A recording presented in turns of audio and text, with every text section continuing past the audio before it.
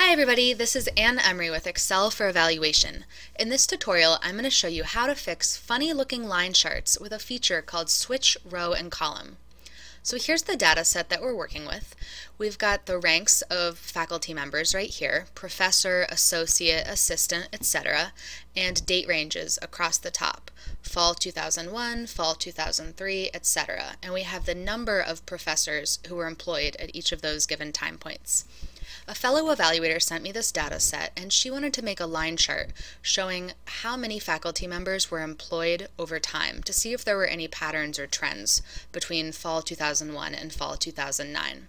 So let's insert our line chart. I'll show you how we did it. So we're going to select almost the entire table, everything except the total, go up to the Insert tab, go over to Line, and just select this first option, the 2D line chart. So this is what happened to us when we tried to insert the line chart. We really wanted to have the dates across the bottom and the roles over here in the legend. We needed these to be switched.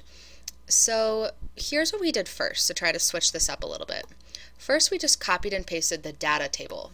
So we selected the entire table, copied it, and I'll show you how to transpose the data using Paste Special. So just select the new cell where you want to paste the data.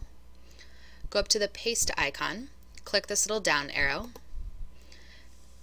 go down to Paste Special, click on Values and Transpose, and watch what happens. I'll move this out of the way so you can see it a little bit better. So before we had the date ranges across the top of the table, and now we have the date ranges right down here, down the side on the rows.